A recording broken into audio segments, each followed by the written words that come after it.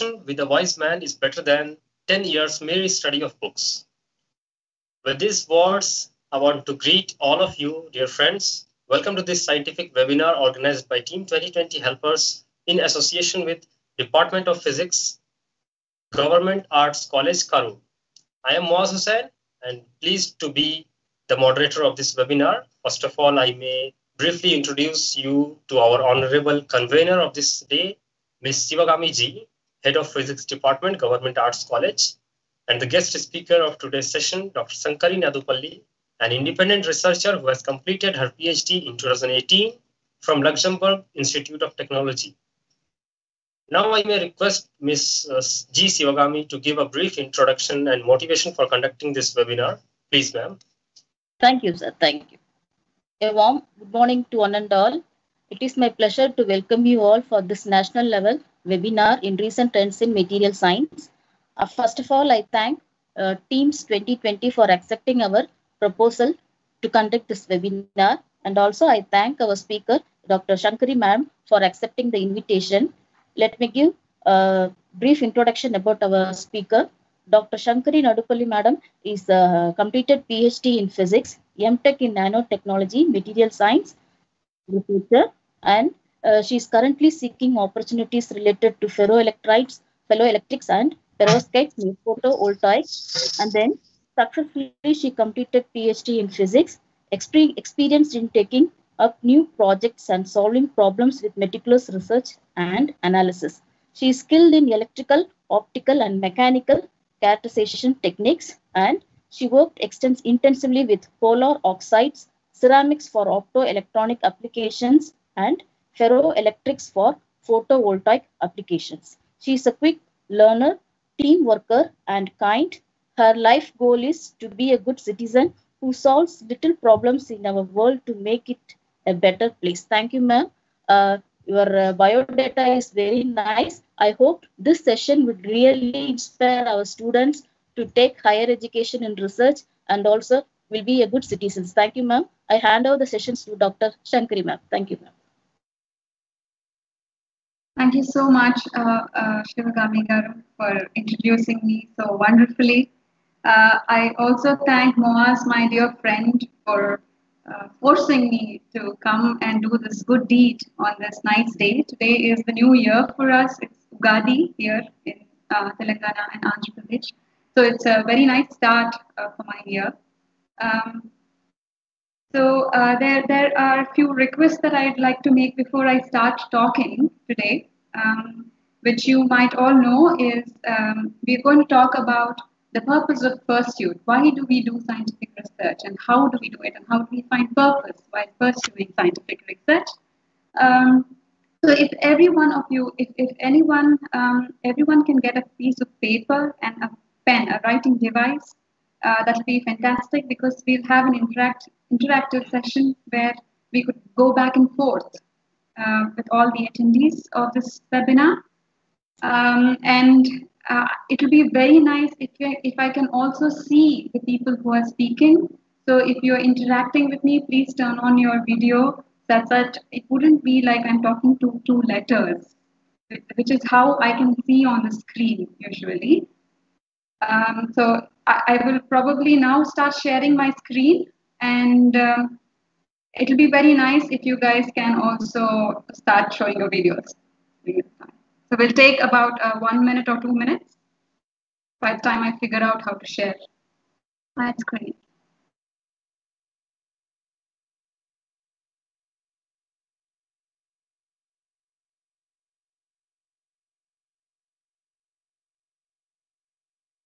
Yeah, so.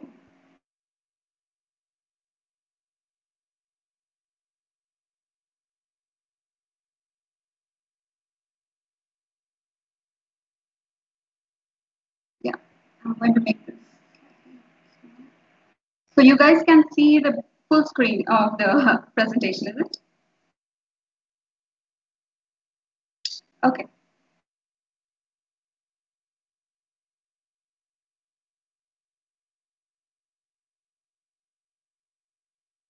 Moaz, let's start. Can you please give me a feedback as to what you're actually seeing? Are you able to see my Teams screen, or are you able to see the presentation slide itself? Yes, exactly, ma'am. We can see the first page of your presentation, purpose of perceived scientific research. Okay. And Okay. You can start this PPT, ma'am. Okay. Yeah. So if you can all see the comic, which is which I put up on the title page of my presentation. It is a comic called Calvin and Hobbes, which I adore a lot. Uh, and here, what Calvin is trying to say is he's wanting to find a grant um, in order to pursue his research, meaning money in order to buy consumables, probably laboratory equipment, books, and mentorship, if needed be, um, from the grant money that he'd require. But however, that is the roadblock for a lot of people, especially for people who are not affiliated with an institution and who want to casually pursue science. So, having said that, why do we conduct scientific research in the first place? We conduct scientific research in order to enhance society, advance the knowledge that we already have, and also a part of it, also to defend ourselves in the world as a country. So usually, when people pursue what is scientific research, how does scientific research actually start?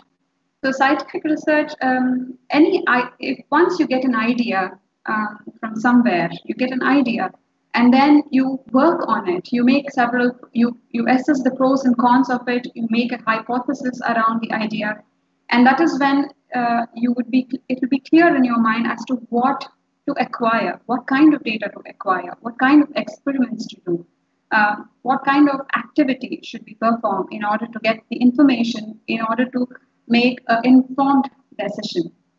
So that is the experimental part of it. So once you get an idea, you do the hypothesis. And that is when we come to the analysis part, the data collecting part. Once you collect the data, you analyze it, you see it, and then you form informed conclusions. Once you form informed conclusions, we implement the conclusions and the findings we got from the data and analysis to real life applicative devices, right? And that is when, once it is done, it is not the end of research. It's a cyclical phenomena where you would view it again in a new perspective. Probably you would get your peers over. You'd publish your research. You will make a patent of it, and then you will make sure to sell the patent or sell an idea, sell your product. That way, you'll get a lot of feedback from the community and the society and your peers. And you would look at the problem in a different way, and another other idea might merge from it, or an advancement might merge from it. So this is the ideal phenomena that you see usually in scientific research. So, so simply, research is what? It's a process of discovering new knowledge, either by developing new concepts or we advance the known phenomena, which most of the basic research is about. So we advance the known theories, and then we form new understandings of the concepts.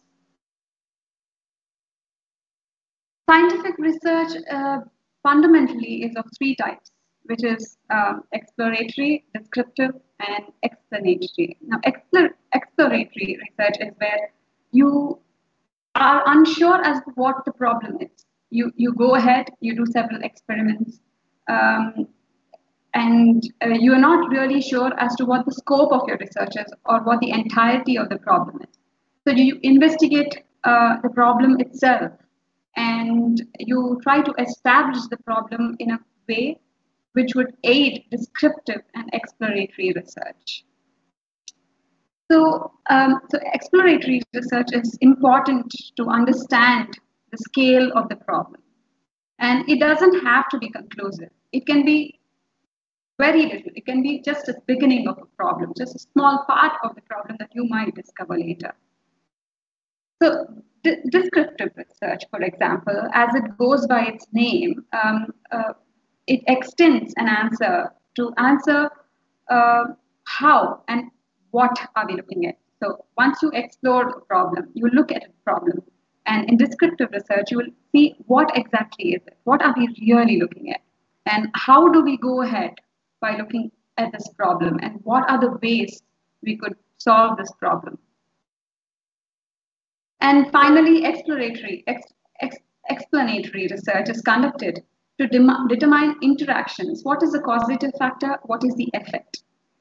So this explanatory research is the main part of basic research sciences. It's not applied research, but basic research, wherein you find a cause and an effect, and you relate those variables. You determine the why of it. You kind of look into why is it happening. It's not how, but why exactly is the phenomena that you're looking at is occurring in nature. And it is very important, explanatory research is very important in order to form new materials. For example, man-made devices, which are not existing in the nature, but you make it. An inventive step comes out of an explanatory research, which is essential in the current generation. So now we've talked about what scientific research is in a very vague and a very wide way. So let's look at what's the purpose in conducting research, because a lot of us take up this profession. So when we look at it, so in an ideal case, what the science we do affects us, affects the entire world. And the entire world and what happens in the world and in the society affects science. So this is not direct. So how does it actually happen? So when researchers pursue science, after our analysis and data mining, we publish our research. Where do we publish our research? We publish in scientific journals. We write patents. We teach science. We communicate science using several medias, like news articles, and now the internet. Also, you can write blog posts probably and shoot your experiment and disseminate your results. And these communications, especially journal articles and patents, these reach the policymakers. So the policymakers in each country, they're always chasing technology. So they're seeing what is happening in your lab, seeing what is coming out of your lab, and then decide as to how we should go forward, what to do and what not to do. And then that is how the policies, the grant policies affect the world in large. So what you buy, what you do, what you study, what the textbooks are made of, science textbooks, they're all science policies is what it determines. What research you pursue, for example, in a research institute, and how you're funded is determined by the science research policy. So this is the ideal way in which science should work. But it is not all like that. It's not so cyclical, let's say. It's quite skewed.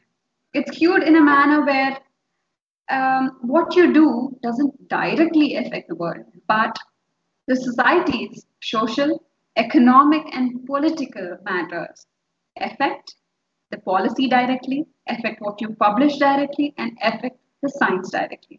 Now, one of the examples, the most easiest example that we can put forth is the COVID situation that we're having currently.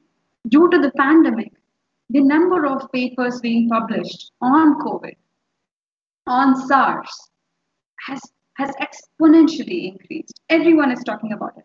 The major platforms of science communication are covering COVID extensively. Now, this doesn't mean that the other research is not happening, but it does determine. So the impact of COVID on science policy and publication and science research, basic fundamental research, is going to be definitely affected. Apart from that, also the social and the political factors also determine the policies, especially when countries are promoting defense-based research, for example, or space resource research, where there's a race to space now currently. And several countries want to reach space, mine the space, and hence such kind of social and political and economical factors influence policy and hence would influence science as a whole. So this is very important to understand because this kind of skewed way where if you think that one subject or one topic would benefit the world extensively, you might kind of lose motivation in between because of these factors. So it's important to keep in mind and not lose motivation when you are in science research. So now let's talk about finding purpose in our work. So a lot of researchers, we continuously learn. We are continuous learners. Now, when I talk about researchers, I am not talking about just doctoral students. I'm not talking about people who are only doing, who are scientists. I'm also talking about undergraduates and school students. Everyone who is getting into the lab, fiddling their hands on electrical or any kind of equipment, materials. If you're even looking at a small glass in your house, it is essential to nowadays think and talk about what is it made of, how else do we use it, how do we recycle it, where does it come from. So these kind of pursuits, since we have that in our daily life, when I'm talking about researchers, it is all of them. So how do we find purpose in our work, or how do we find purpose in our study to not lose motivation? So see, all of these factors here are not necessarily there for everyone. For example, some don't even exist for me. So the most important thing we have to look at is if you love it or not. Are you loving the pursuit that you are practicing? Does the world need it? So you have to really assess as to is your problem or the problem that you're going to solve, is it necessary to enhance the world? How does it affect the world? Does the world need it? Is the kind of thing that you have to keep in mind. And of course, you being great at it comes with a lot of practice, with a lot of learning. I am not great at my field of science because I am still learning. The more you learn, you'll realize how vast the knowledge is. And last but not the least, and the most important, you have to be paid for it. Unless and until you're not paid for it, you wouldn't be able to spend sufficient time on the passion, on your mission, and on your profession for it. So there are two factors which are obviously very important, but the two factors which I feel personally are important is if you love it or if the world needs it. That's very personal. Now, what factors that come from the outside is if you're great at it or if you are paid for it. Those are the factors that we have to hunt. Now, we will talk about it too. So, how do we go about it? So, how do we solve is a question that you have to ask when you're finding purpose in your research work or in a pursuit. So, what are you going to solve? What are you improving? And or what are you simplifying? What do you intend to develop, or what do you want to understand? Are the things that you really need to know in order to understand the direction of your mission. Once you know the what's of your pursuit, then it is very important for us to assess. So, what is our expectation from the pursuit that you're making?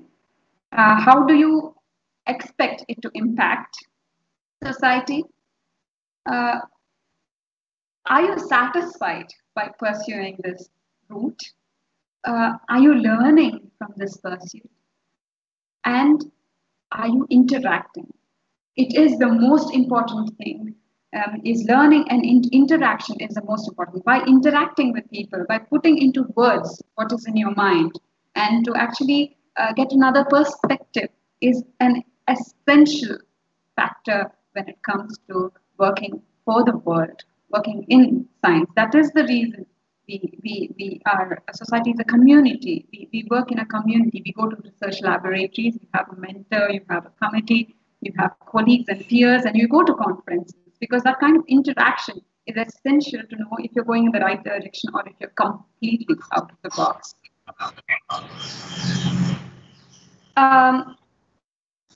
While that is it, I would also talk about the personal motivation that we have while pursuing research. The, you know what you're working on, and you know, and it is essential to know. Once you know what you're working on, it is essential to know how are you going to go about it. But it is also important to know why exactly are you doing it. So let's do a small exercise now. Since I asked you all to find a pen and a paper and a writing device, a pen or a pencil, and let's go ahead by doing a small exercise where we would talk about the scope of study and aims and objectives of your pursuit, for example, even undergraduates who are now learning or who has a favorite subject can go about it. Correct me if I'm wrong, but I've checked Government Arts College Karoor's website and I realized that you all have examinations coming up in the next 2 weeks. So it'll be very nice to do this mental exercise. And for the same reason, Moaz and I have decided to go with a lighter topic now, such that our intention is to motivate everyone to pursue and do good in the recent days. So let's do a little exercise. So the first thing I want you to write is what problem interests you. And once you write, I will give you 5 minutes and we can talk about it. Everyone can, each one of you can slowly come up and read what they wrote down.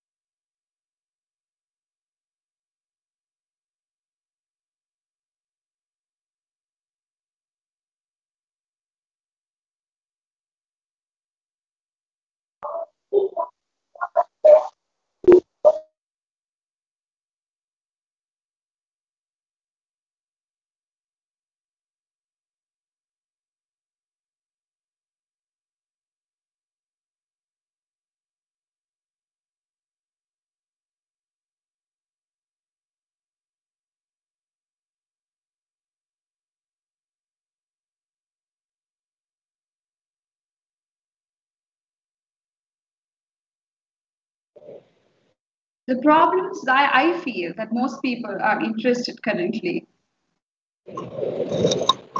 are as a Ma'am, whole. Yeah, please.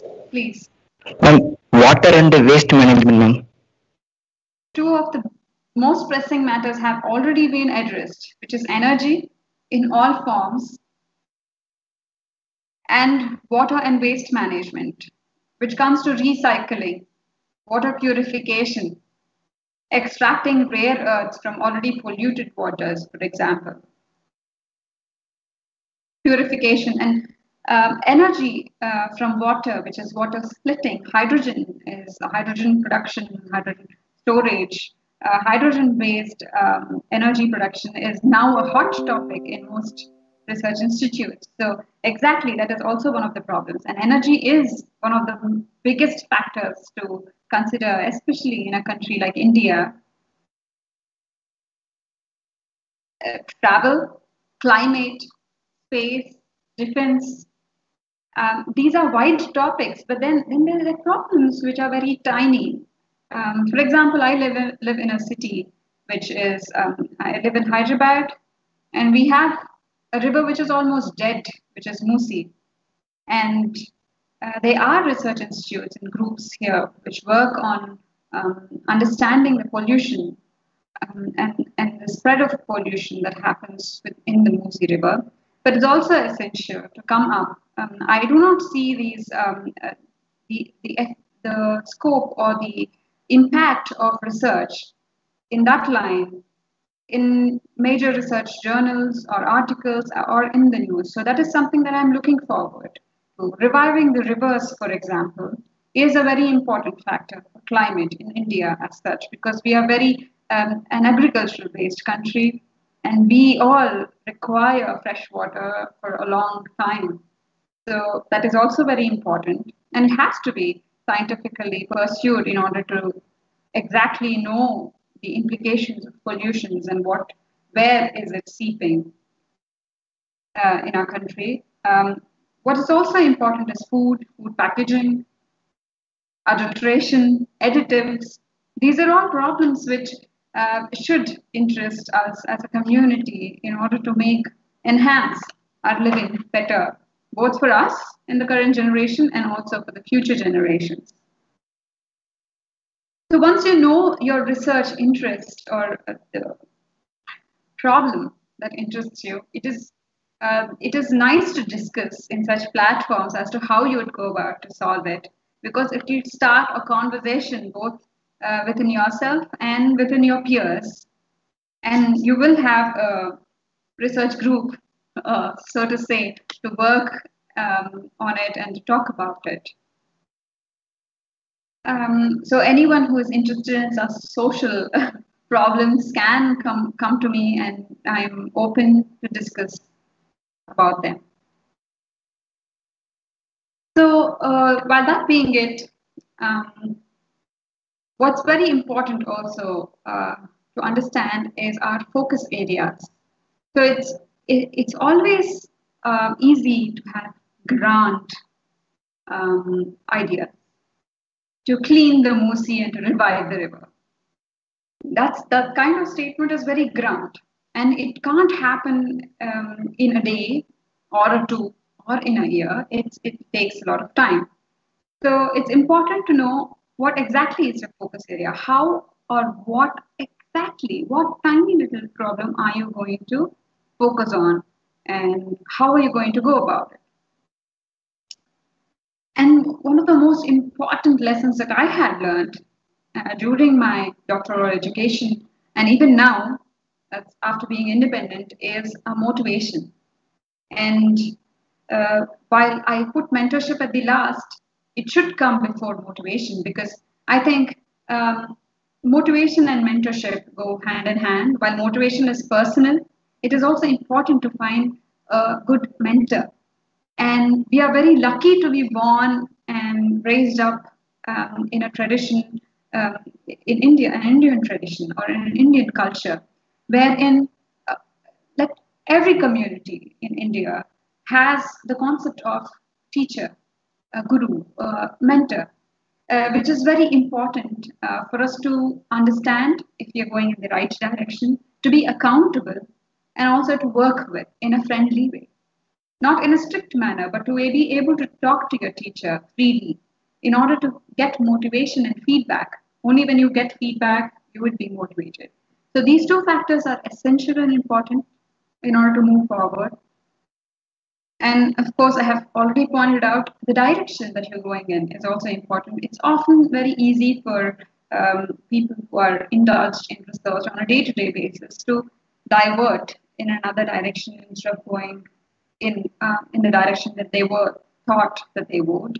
And engagement is also essential. As I've said, that peer-to-peer engagement.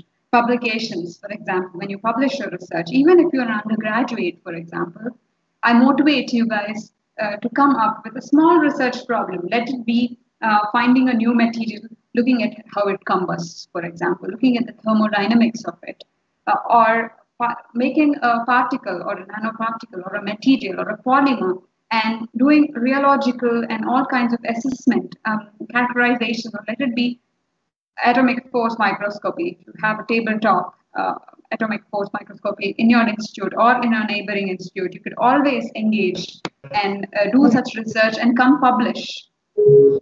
I encourage all students to publish, even if they are doing undergraduate studies.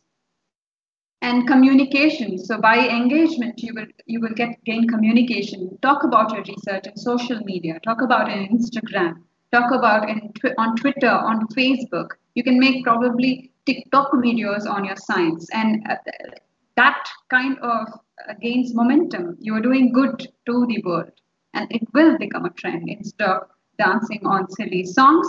I think this kind of communication is so much more better. So that being said, I publish. One of the worst things a researcher could do in any stage, let it be an undergraduate researcher, postgraduate, or a doctoral, is to pile up on your work. You do so much work, you have a lot of data, and you sit on it. You think that you don't have a narrative, you don't have a story to wrap it all up, because it's a question, it's an answer which doesn't have an end. You're not able to conclude your research, but you have seen something, and probably it has been seen several times. So probably the phenomena that you're seeing in this particular material has been seen in 1984, probably in the 70s, or probably in the 60s. But what you see currently is still something that you see. So this is kind of this is an additive research that you're doing, and the more times you do it, the more of a fact it will become than a theory or a hypothesis. So what happens in science is a person, a researcher, comes up with a hypothesis or a theory and says, "Oh, this phenomena that we see currently here is probably this." Now, if more people look at it and then get the same results, then what would it happen? It will become a fact. And then explanatory research occurs. Then we can explain the phenomena. If we are sure about what is happening, then we can explain about it. So don't pile up your research, even if you are an undergraduate, if you're doing a little experiment in your lab, there are journals who can definitely publish your research. So find a mentor, communicate your research, try to do some new research, learn about the hot topics in several journals, and publish your results, publish your first results, and talk about your research. Write news articles about it, even in your college, write blog posts, engage in public dissemination, talk in science clubs about it, right? Talk to your radio station or local newspaper or magazine about it. And one of the things which is becoming a very hot topic in science pursuit is animation of your science and making science art, which is a very niche topic which is now emerging. See, life sciences as a subject has this for a long time, illustrating organs, animals, bacteria, fungi had been there, because that is how the taxonomy, the naming of several algae or something occurs, by looking at the structure of the algae or the bacteria.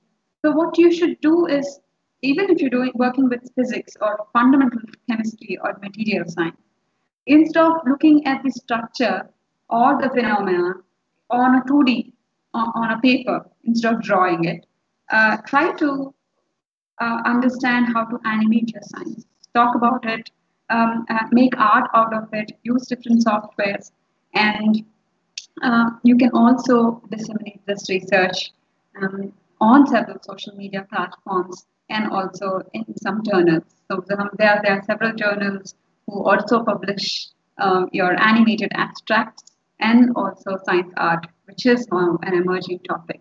It is also a field that you can actually pursue in the future. So I will.